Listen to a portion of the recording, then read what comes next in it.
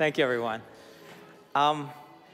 Basically, every time I've spoken on stage, I've pretty much spoken with a very close friend of mine, Ryan Dice.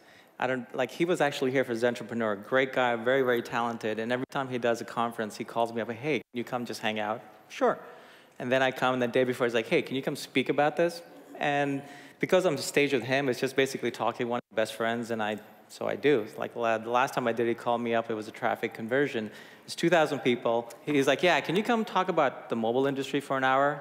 All right, that's like asking someone, can you come talk about the internet for an hour? That's Ryan, by the way. And so today is the first time I'm actually speaking without him for a very long time, so I kind of brought him along with me, kind of like my training wheels. So this part is for me, and the rest is all for you. Because actually being on stage by myself scared the crap out of me. I haven't done it in so long. And I had this rule that if something scares me, there's magic on the other side. And that's the only way to experience magic, is like when something just scares you from inside, but you know it's like a tingling scaring, you gotta go do it. You gotta jump off that cliff. That's like every time I've had great things happen in my life when I felt the fear and I jumped off. I mean, I've fallen off cliffs sometimes, I'll be honest, and got my bruises. But I tell you, half the time you sprout wings. It is the best thing ever. So here I am sprouting new wings in front of you. So thank you for this. So actually, I've thought a lot about this talk, because this isn't about me telling you about mobile industry or venture capital or crowdfunding or all that stuff that I could just talk in my sleep. This is about, how to be our best selves. And I was thinking, what is the one thing, and actually Noah Kagan reminded me of this, another great guy who's here. What is the one thing I can share that has really made all the difference in my life? I was to look back at the arc of my life. What is the one thing that if I could just pass along, not advice, just like sharing, that has made all the difference is this, okay? And I'll use Awesomeness Fest as an example. So we're all here, we're meeting amazing people, we're listening to amazing speakers, and I'm not a believer in inspiration. I live in Silicon Valley, we all very results and metric focused. I am a believer in transformation. So we're meeting all these people, we're listening to all these great speakers, and we're learning, but I would say if you can, in these 4 or 5 days, if you can find one thing that speaks to you, just one thing, and pick it, something that just really feels right or tingles or whatever, however you judge it, and just make it your own. It's like you commit to it. You gotta commit. Write it on a piece of paper. You just commit that I'm gonna be this. I'm owning it. Whether it's fitness, health, gratitude, entrepreneurship, loving yourself, whatever, just go all in. Take that piece of paper, write it down, put it somewhere you can see it, but that's just half of the equation. You gotta do the work. You can't just sit there and visualize it. You gotta do the work. Just commit. Burn the ships behind you, and I will bet you, by the time the New Year's come, your life will be different. It'll be transformed. Every time I've done this in any part of my life, in anything in my career, it has really made all the difference. So, I was actually talking with a very well-known editor, Niels Parker. He's edited a bunch of New York Times bestsellers. We were talking about the power of sharing your story, because it's like, it doesn't do anyone good to tell anyone, hey, listen, I'm at the top of the mountain, and this is really awesome being at the top of the mountain. What it is this is how I started. This is the path I took. These are all the roads I took and fell and did all of this, and this is how I got on top. And because then you actually show others the way, and hopefully they can avoid the pitfalls that you did. So I want to tell you a story about my friend Joanna, and I don't know if she'd be horrified that I'm telling everyone about this or not. I'll check with her afterwards. She's one of my dearest, dearest friends, this amazing, tall, beautiful, striking, blonde, full of life, big heart, incredibly smart entrepreneur. She was also a national champion rower, and she was in the FBI, and she used to train the Afghani police, the Iraqi police. Imagine this tall blonde teaching this really male culture, the police there, right? She used to take the toughest assignments, and she's only like early 30s, if that. I can never tell. I think she's in her 20s, but given what she's done, I think she's early 30s. And now she's a CEO in Silicon Valley, building this great company, and she has people who get 7-figure offers, turn them down to go work for her for 100 grand because they want to be a part of what she's doing. And this is what makes Joanna, she's just amazing, right? So she and I are having dinner in San Francisco about 4 or 5 months ago. It's in this Chinese restaurant, and she's sitting against the wall, and I'm facing her, and we're talking. And she tells me, out of the blue, we're talking about our lives, the things that have really formed us who we are. And she tells me that when she was 24, she had a heart attack, and she died for 7 minutes. I was like, okay. And so like I leaned forward and I gotta ask, what happened? And she goes, I don't remember. She was in a coma afterwards. You know, they brought her out of it, and she was in this bubble, she was like the bubble boy for like a month. And Joanna, being Joanna, was just working away in the bubble. But she said, you know, what changed there was after that, everything I wanted in my life, like anything, whether it's love, how she met her husband, her career, whatever she wants to do, it just happens. It comes to her. So I'm like, all right, you know, like I don't want to have to die to get that. Like, how do you do it? And she goes, well, she leans forward, and she goes, you're going to think I'm crazy, but what if this is heaven? And then she leans back. And it was like, you ever seen the movies, like the camera just spans back and things get really slow? And I was like, oh my God. And I swear, there was a homeless man, you know, behind in the window. He kind of like winks at me. And it was like, oh my God. Like, and I got, like for a few moments, I got it. Imagine the irony of that. She's like, yeah, what if this is heaven? Like, she's like, I died. How can I prove I didn't? I'm not on the other side. So because this is heaven, given what heaven is about, I can have, be, and do anything I want. And she's living that.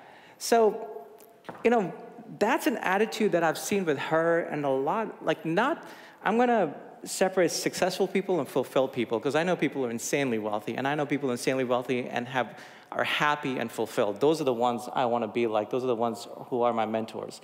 And for all of them, I've noticed one pattern, including her, that whatever happens, it's never like, this is happening to me. They all look at life as, life is happening for them. Whatever is happening, they fall down, they lick their wounds, they get up, but it always makes them be better. And they've internalized this attitude. And it is an attitude. None of us, like all of us who try to live this, none of us are unique in that sense. We're all humans, right? The same minds walking around with the same dramas and same, you know, fears. But that attitude that life happens for her, I've noticed consistently in all the best people I've ever met in my life. So my story. I never set out to be an entrepreneur. I'm not one of those natural, you know, selling lemonade when I was 4. And like Noah Kagan and Neil Patel, those guys are natural entrepreneurs. They're two of the best entrepreneurs I ever met. What I did, if I can say that, the smartest thing I did was I moved out to a place where all the best entrepreneurs in the world went. I moved to Silicon Valley. I moved out there, I knew nothing. I just jumped off that cliff, showed up there, and just managed to join a startup. And I helped build that company. That company ended up going public. You know, it's actually still one of the few from that time that's still around. And so I got to ride that big wave and just learn along the way.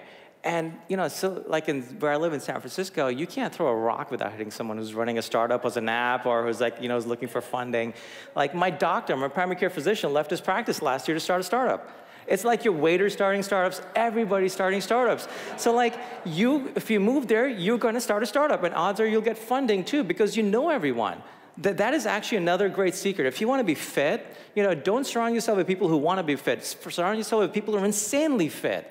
You will just step up. Surround yourself with entrepreneurs, you will become one. It's really, and now I'm very good at it, but I'm not good at it because it's natural to me. I'm good at it because I'm surrounded by the very best, so I can't help but step up. Otherwise, I'll be left behind. And we all have egos, and none of us want to be left behind. With this company that went public, after that, you know, I got kind of well known for being able to do certain things, and I went consulted for like CEOs of big companies, and I started more companies that some failed, some didn't, and you know, like, so by the world standards, you know, I've had some success. And I thought I had success, but it was very like, there's a lot of ego there, in all honesty. And my last company that I started, that was gonna be my big thing. That was gonna be my last one. That was gonna be like, you know, the island money, or what we in the Valley call, excuse me, fuck you money. And that's all ego, by the way, right? And I was, you know, but that's where I was. And I built it from scratch, and I decided I wasn't gonna take any funding, self-funded it, you know, and to put everything into it. I was gonna transform an industry, and it finally started to take off, this crazy idea I had, and it was really working. And then investors jumped in because I wanted to build it out bigger than I was running out of money. But it didn't matter, because like I knew what the potential of that thing was. And I'll tell you something interesting. In the beginning, I used to motivate my team and everybody about how we were gonna transform an industry. By the end, I was motivating them by how much money we were gonna make. See that difference? Can you see that I would make different choices as a CEO? I would choose different partners. So can you guess what happened? Right? The thing blew up. I mean, it blew up. It was messy. It blew up horribly, right? I lost everything. I was in debt. I lost my friends' money. I had family invested in it. I lost all their money. And because my ego was so attached to it, I blew up with it.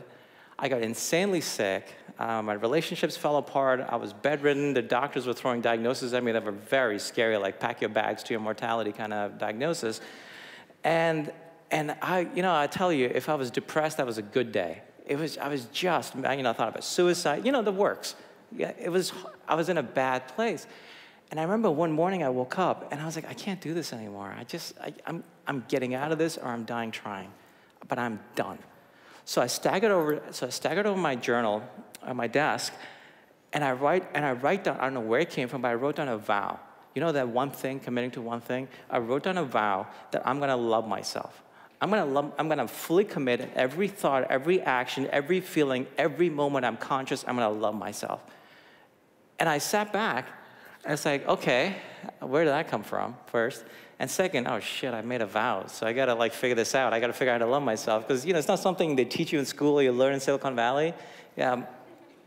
So I set about to do it, and I started meditating and working my mind and doing things that what worked, I kept them and went deeper. What didn't work, I threw it out. And here's the thing, within a few weeks, I was fine. I got my health back, all right? Things started working out. I was happy, the depression was a fond memory, right?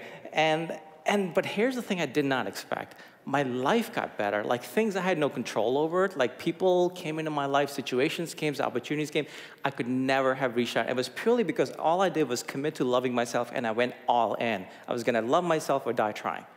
And everything changed, right? So now, it's very interesting.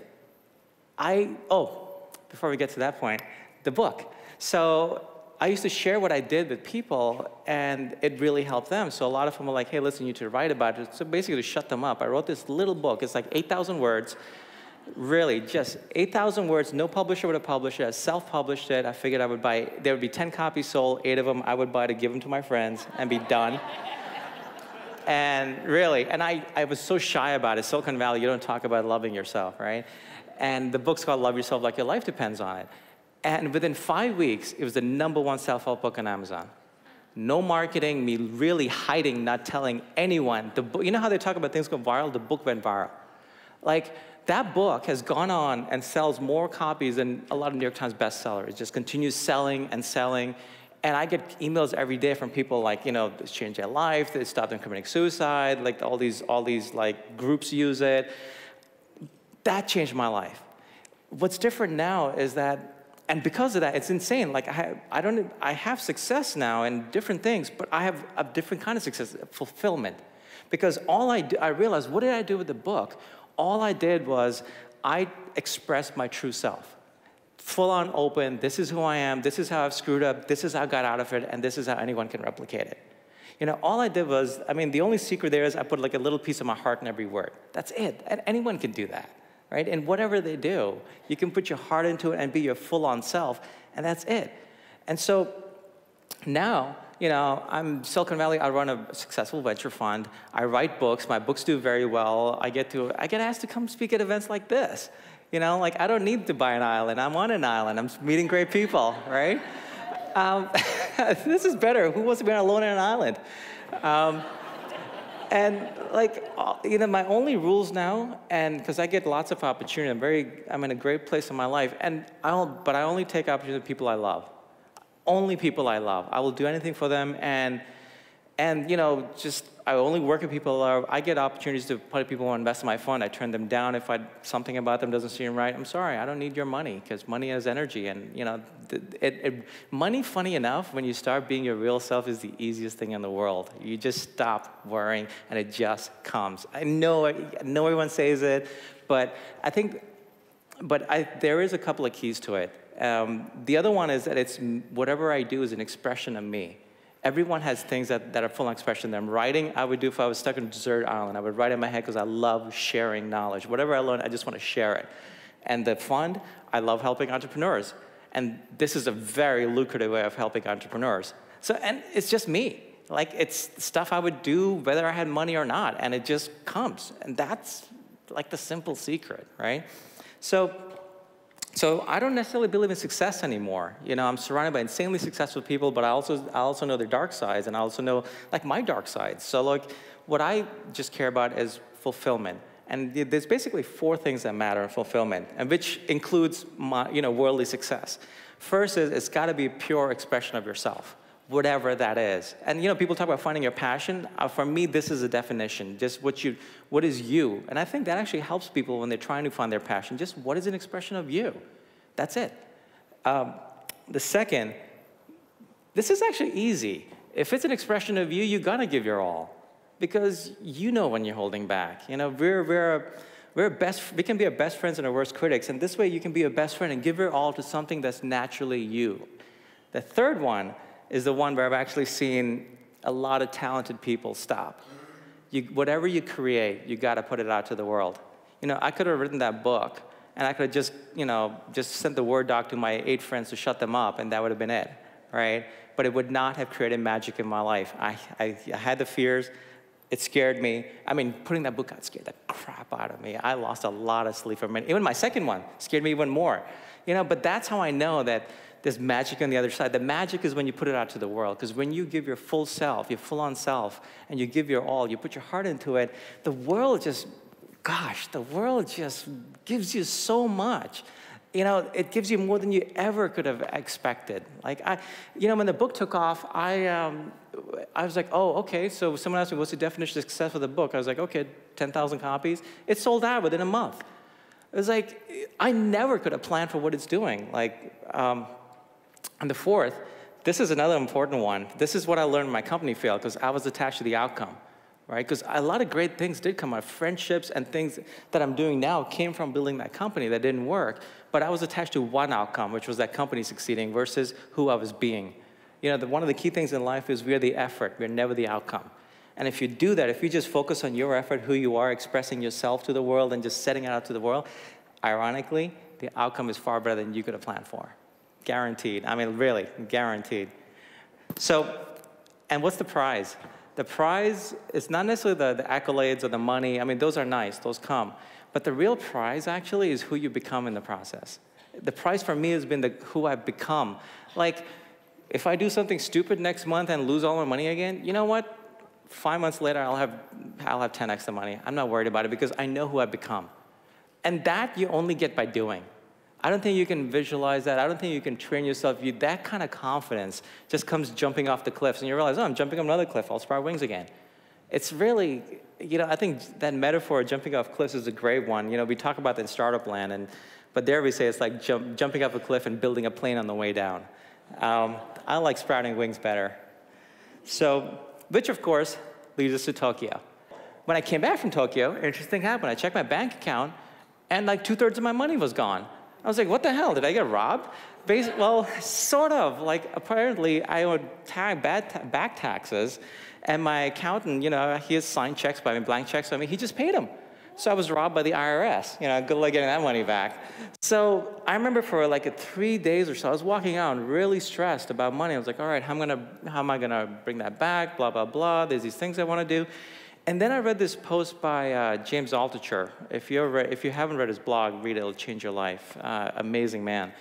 And it was about gratitude, and it reminded me back to Joanna's thing, life for her. This is heaven. Reminded me of Tokyo. Like all of this, the empty bank account, almost empty bank account, which is scary, is for me.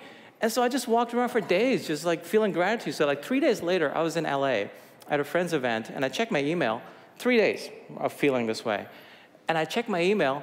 And a company I advised like maybe 5 years ago that I completely forgot about and wrote off that I had stock in, I had an email from them, oh, we just sold for a lot of money, and can you please sign your paperwork so we can pay you? 3 days, right? And you start to realize this is how life works. Like this is, entrepreneurship, whatever. All entrepreneurship is an expression of you. I think a lot of people get caught up in that, I'm an entrepreneur. I'd say be the entrepreneur that's a fulfilled entrepreneur, and the only way you can do that is if it's expression to you. I know people go for the money and they do well at it. I'm not one of them. I will always screw up if I go purely for the money, but if I go for what's an expression of me, the world is just amazing. And you know, it goes back to that one thing. If I can just leave you with that, it's just, you know, find your one thing. Pick one thing. It doesn't matter. Do it for a month, 30 days. Trust me, your life will just blow you away. I mean, it does each time I do it, and I'm lazy. You know, like, so like I'll do it, it'll be amazing, then I'll get lazy, and I'll fall, and I'll be like, oh yeah, then I'll go do it again. And that's okay. That's part of life, you know, part of being human. I learn about it, then I write more books. And, you know, so that's my talk, and I hope this has been of value to you. Thank you.